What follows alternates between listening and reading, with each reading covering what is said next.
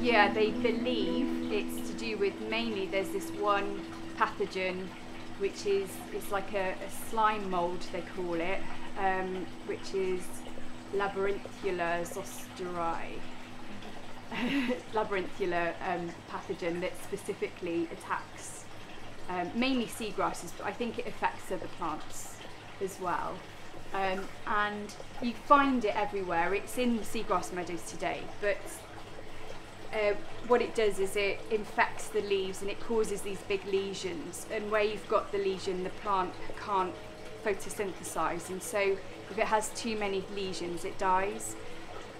Usually a healthy plant and a healthy meadow would survive this because they would just outgrow it, and that's what usually happens in nature. If you've got a healthy plant and you've got a pest on it, usually it just outgrows the pest, so part of it might get eaten but it won't get completely destroyed by it because it's so healthy it outgrows it. But what they think happened in the 1930s, they think they had, around the world we had a real problem with water quality, and that's one of the biggest issues, because if you've got problems with water quality like excess nutrients, for example, excess nutrients will cause blooms of plankton and it stops the light getting to the seafloor.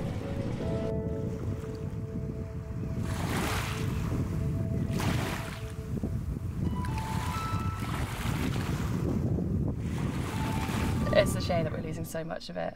So recent studies said we've lost up to 92% around the UK. So at least 50%, and then yeah, it could be as high as 92%. So we've lost a lot of it, and so we're trying to figure out where it was and where we can put it back.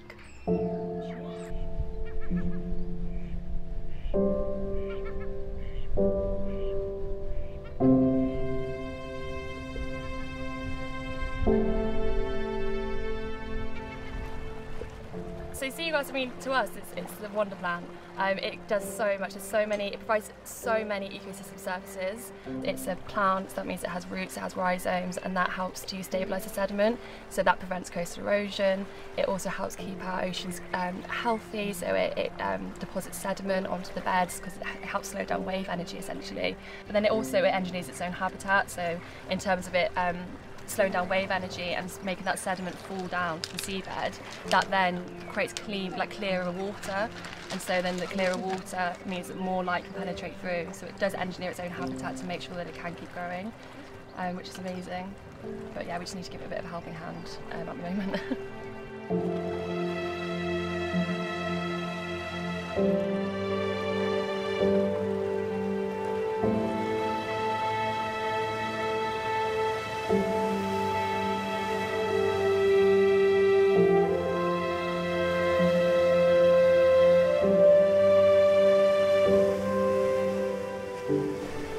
If you take seagrass out or damage it or scar it with, say, anchors or moorings, you're reducing really the integrity of the whole ecosystem.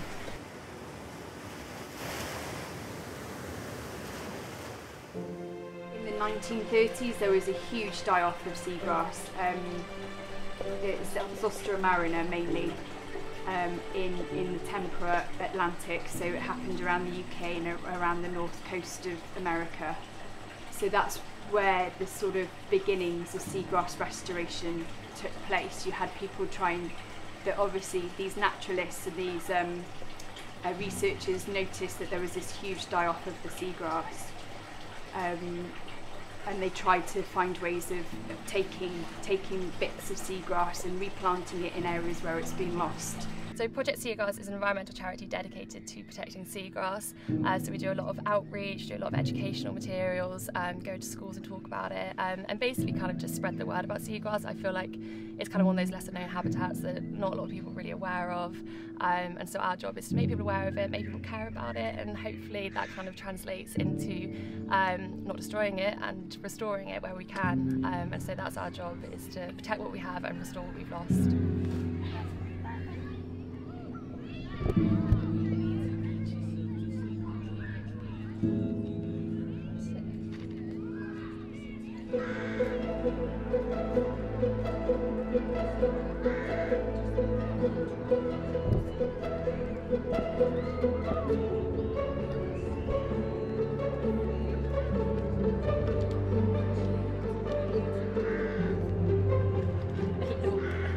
Yes or a no, isn't it? And lips.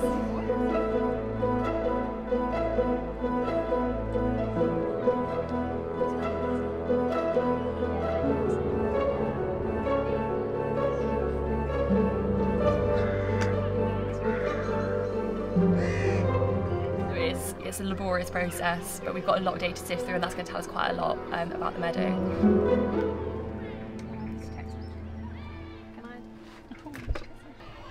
It depends on how tightly compacted they're thinking a tennis ball is. Once it's dry, it's really So would that be more or less? less. So you need it. We'll just see what happens. Why don't they use guesstimation when they use a tennis ball? Like, surely we're scientists here. Yeah. We're all scientists here. I can say numbers. Yeah.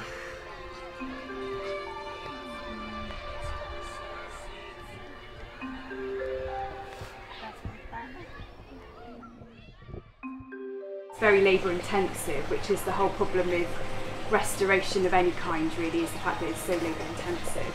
We use these little hessian bags, which when they're wet and they're filled with sand, they sink down to the bottom and they sort of bury themselves in the sediment. And we put the seeds in here, but first of all we tie them onto these long ropes so that we can deploy them from a boat, so then they're in big long lines, each of these filled with sand. And we get volunteer divers, we get volunteer students, so we've had the local the Swansea University Scuba Club, they've helped us, and we get people going out and collecting seeds, and it's usually around July, August time, maybe even into September depending upon the year, and you go through the seagrass meadow and you collect these seed spades.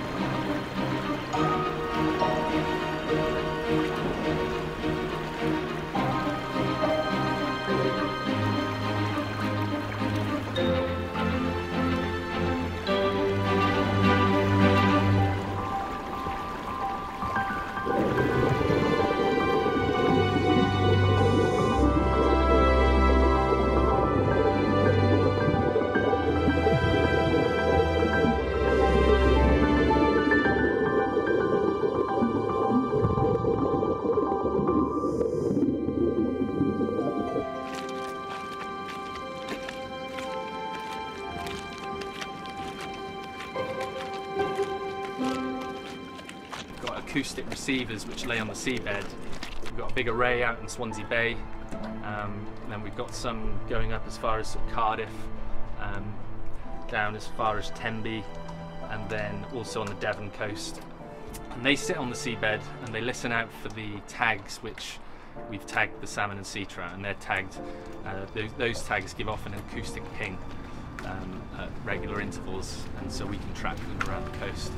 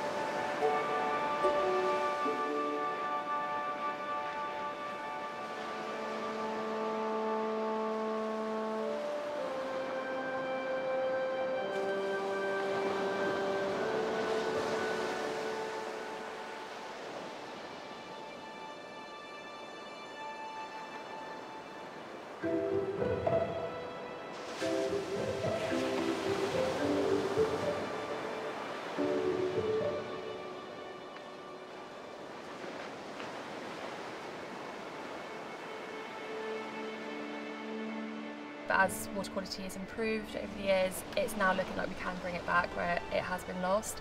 And so I say to us, I mean, seagrass, to people who know about seagrass, it's been a long time coming, but it has just recently picked up in the last couple of years, really, that it's become kind of more on people's, I think it was since BBC did, you know, like the Blue Planet, and they spoke about seagrass, and everyone was like, what's this? And then that helped people to kind of figure out what it is and then care about it, because it is basically getting the word out. I mean, you think of marine habitats, you think of coral reefs, you're not going to really think of seagrass. So yeah, our job is to kind of put that on people's agenda, and then you can get funding for it, and then you get funding to restore it.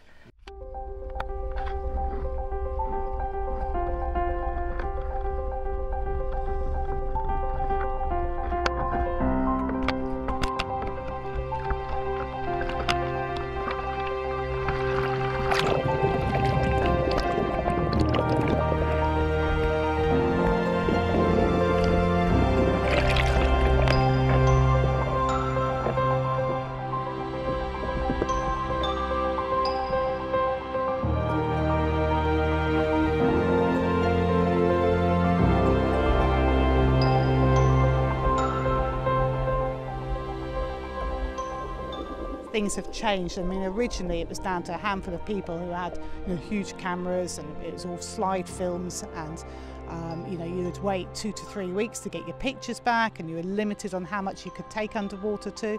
Well, now, you know, there aren't many divers actually who don't have a digital camera, and they're a lot more affordable, and it means then people can share their pictures instantly, and that makes you want to learn more, and it gives you the opportunity to learn much quicker.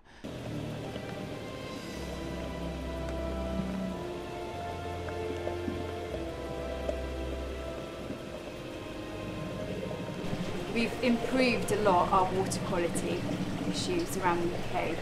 So we've got seagrass meadows coming back, especially intertidal seagrass, and that's grown back. They found that it's been expanding over the last 10-20 years, which is a good sign.